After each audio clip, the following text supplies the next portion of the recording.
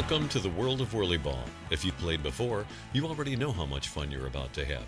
If this is your first time, prepare yourself for a new, exciting experience that will keep you coming back for more. Before we allow you to step into the court, however, there are a few things you must know regarding safety and the rules of the game, and for this we'll need your undivided attention. For your safety, running is strictly prohibited on the court or in the common area, and there is no admittance to the court without WhirlyBall staff supervision. Before the game starts, make certain your safety belt is fastened securely. Ask your referee for assistance if necessary. The safety belt must remain fastened at all times during the game. No play is allowed on the court unless from an operating whirlybug. Keep one hand on the steering column at all times in order to maintain control of your whirlybug. A scoop must be used to scoop, catch, pass, or shoot to score. Never use your hands to pick up the ball from the court floor, and do not use your hands or feet to push off a wall, bumper, or other whirlybug. In the event your whirlybug stalls or you find it difficult to maneuver out of a position in the corner or against the wall of the court, ask a teammate to gently bump you to help get you back into the action. For the safety of all players, ramming from behind will not be tolerated and the player will be ejected from the court. Also, do not bump another player while they are scooping up the ball from the court. Steering the whirlybug may be a little different than what you are accustomed to. However, it is very similar to the feel of driving your car with your hand at the bottom of the steering wheel. As you move the steering column toward the left side of your body, the whirlybug will turn to the right. Move it toward the right side of your body, and the whirlybug will turn to the left. Reverse takes a little more practice. Remove your foot from the accelerator and slowly begin making a complete rotation of the steering column. As you bring it around and back towards your body, place your foot back on the accelerator pedal and you'll find yourself moving in reverse. Now, you may even find yourself moving backwards when you don't plan on it, but that's all part of becoming one with your whirlybug.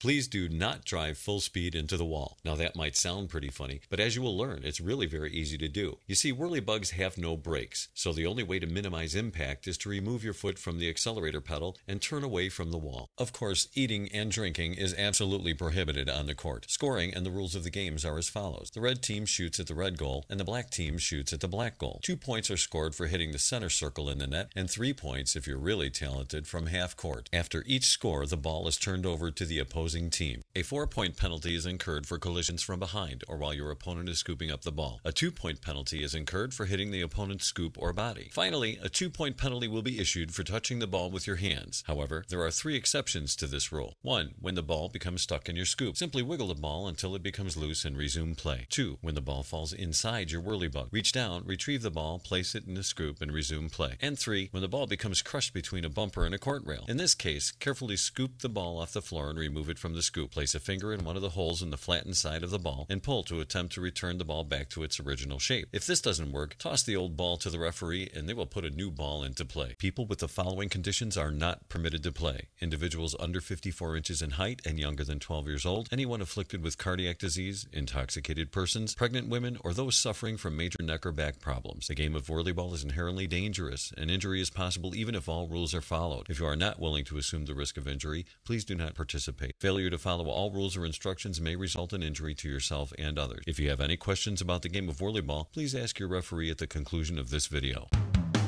Now that you have been made aware of the rules and understand how to play safely, it's time for WhirlyBall. Oh, and before you leave us today, make a plan to visit us again and introduce some of your other friends to WhirlyBall. Now that you've got some skills, that is. Visit whirlyball.com soon to register for exclusive email specials, become a fan and share your WhirlyBall photos and videos at facebook.com/whirlyball, and follow our tweets at twitter.com/whirlyball too.